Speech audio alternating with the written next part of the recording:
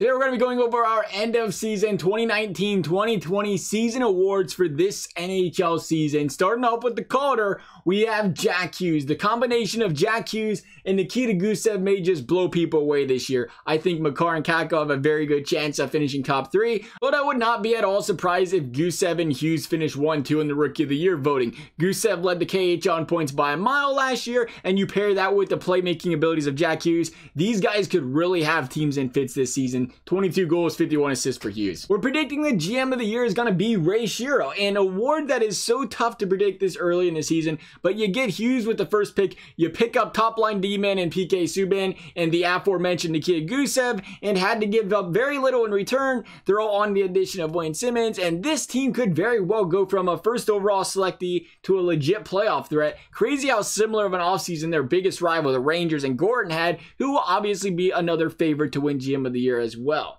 The Art Ross is going to Nikita Kucherov. It's ridiculous how good this guy is. It hasn't mattered who you play him with. He'll carry any and everyone on his line. The fact that he gets the luxury, though, of bouncing back and forth between playing with Stamkos and Point just makes it that much more deadly and unstoppable. It'll take an injury for Kuch to not win it, in my opinion.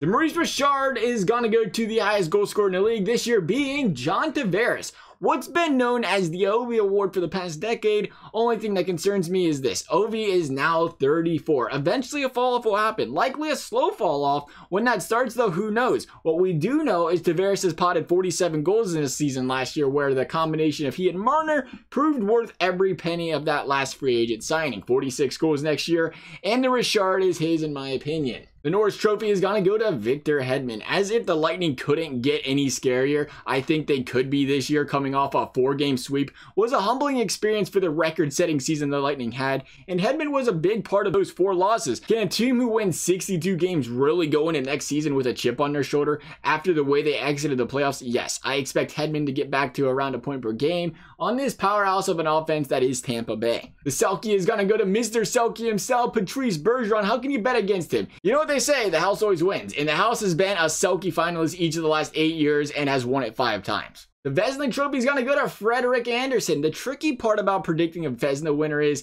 you got to find someone whose team will win a lot of games and someone who is durable and play a lot of games. The 46 games played is arguably the reason Bishop couldn't reach that crown last year, but Freddie checks off those boxes, and he's been a goalie who sees inflated goals against average stats year after year due to the ridiculous amount of shots he sees night in and night out on the Leafs. With a career .918 save percentage and even just the slightest improvement on the Leafs defense this year, I think this guy has the chance to win 40 and the Vezina.